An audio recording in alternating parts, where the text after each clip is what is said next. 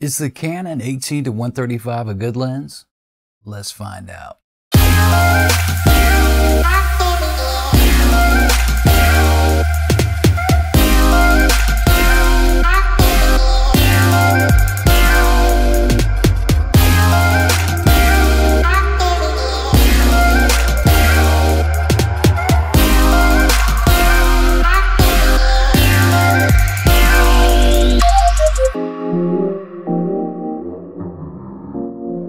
Hey guys, I'm Todd Norris and welcome back to my channel where I talk about creative photography, videography, and the gear I use.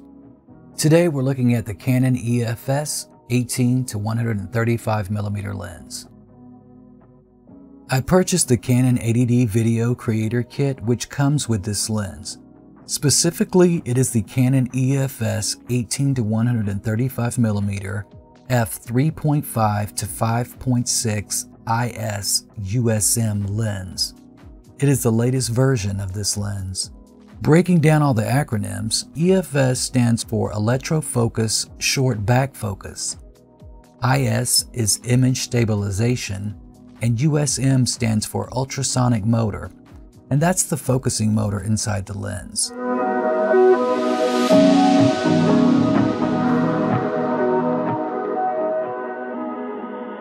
Looking at the technical specs, we have an 18-135mm focal length, an f-stop range of 3.5 to 5.6. It is constructed of 16 elements in 12 groups.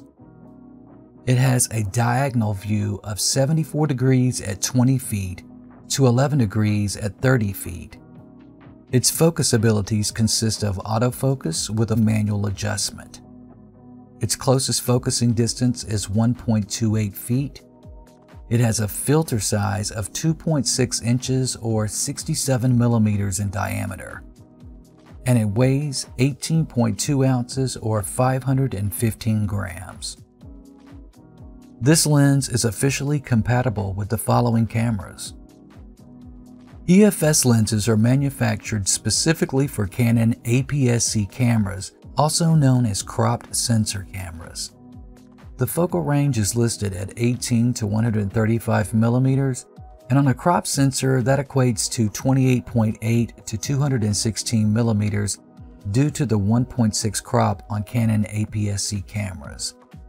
But don't let these numbers turn you off, because if you look at all the Canon EF-S lenses as a whole, this lens offers one of the best zoom ranges for a variety of situations. And Canon updated this lens in 2016, adding the USM focusing motor, which is virtually silent. You no longer get that plastic grinding sound when the lens is focus tracking.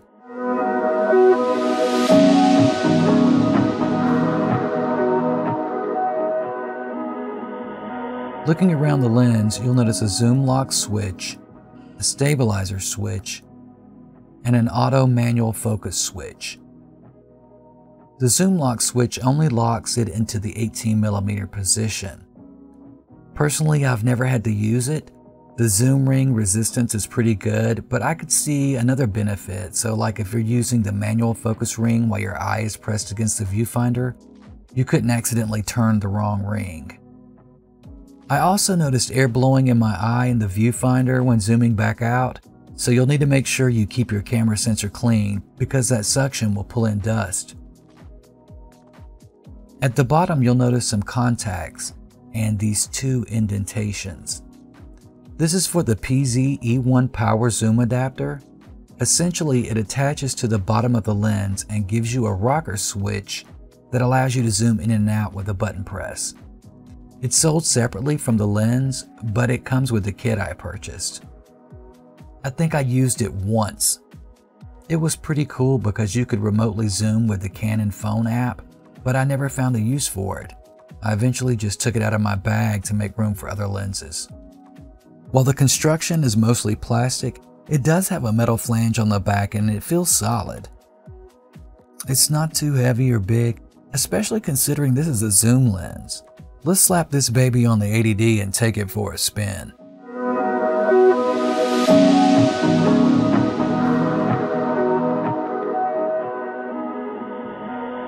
I'm shooting outside this morning and I'm between some rain showers, so it's overcast. There's no direct sun. I'm also shooting freehand, so no tripod.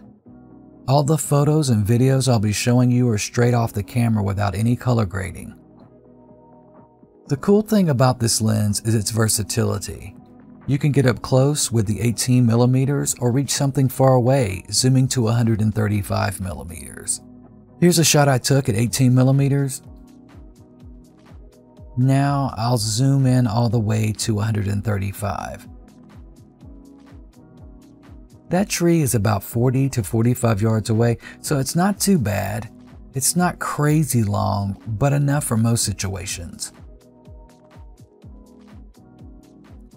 Here's another one of this oak. Now I'll zoom all the way in. The color's looking good. I'm noticing some vignetting at the 18mm range, but it's not too bad, and it's almost gone at 135. Here I was trying to see how close I could get to a subject. I was surprised at the amount of bokeh in the background of these shots. The closest focusing distance is 1.28 feet. That's 16 inches, which doesn't work for macro, but with the zoom I was able to get some decent close-ups. I decided to pop on my Sigma 18-35 f1.8 for some comparison shots, and I was really surprised at how well the EF-S lens performed. In fact, in a lot of situations, it smacked down the Sigma. The EF-S lens also has 100mm more of zoom than the Sigma. It also costs a lot less and is smaller and lighter. I couldn't believe it, so I decided to do some low light tests.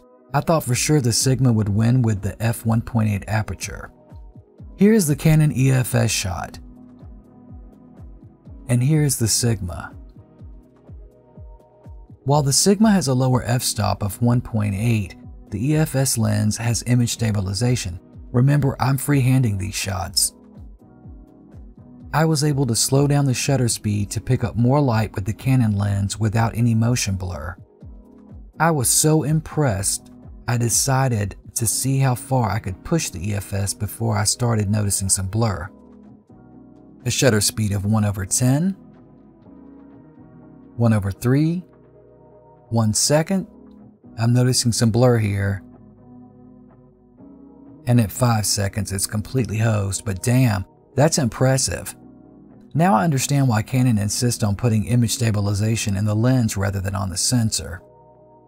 Because of the way IS is implemented into the lens, it didn't matter if I was zoomed in or out.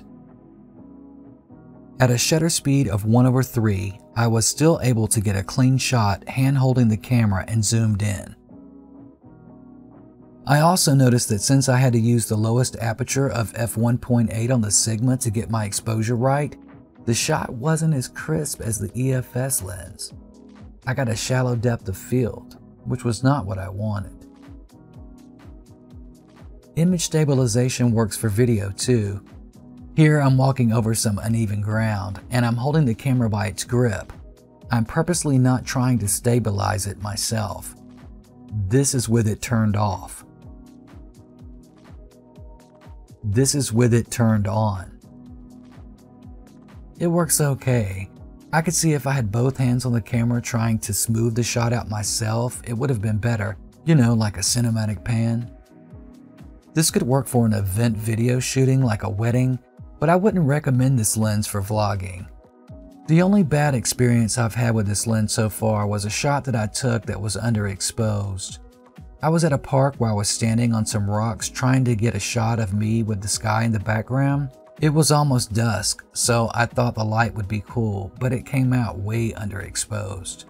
When I went to increase the exposure of the raw image in post, I got some pretty bad chromatic aberration. You can see it here in these cropped images. These purple lines where there's extreme contrast of light and dark. I haven't had any issues since then, and of course, this was my fault for trying to salvage an image that was 3 stops underexposed. I should have bracketed this shot.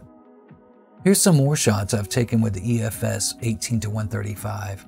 I've applied some simple color curves to these images.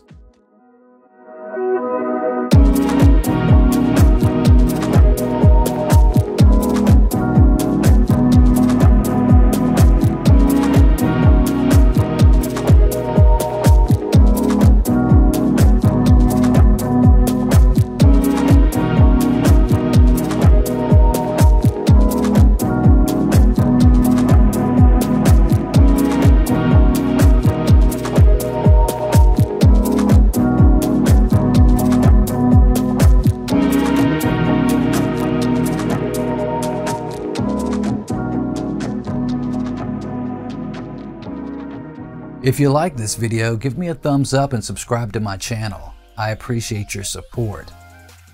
You can also follow me on Instagram at iamToddNorris, or you can send me a friend request on Facebook. Until next time, I am Todd Norris. Peace out.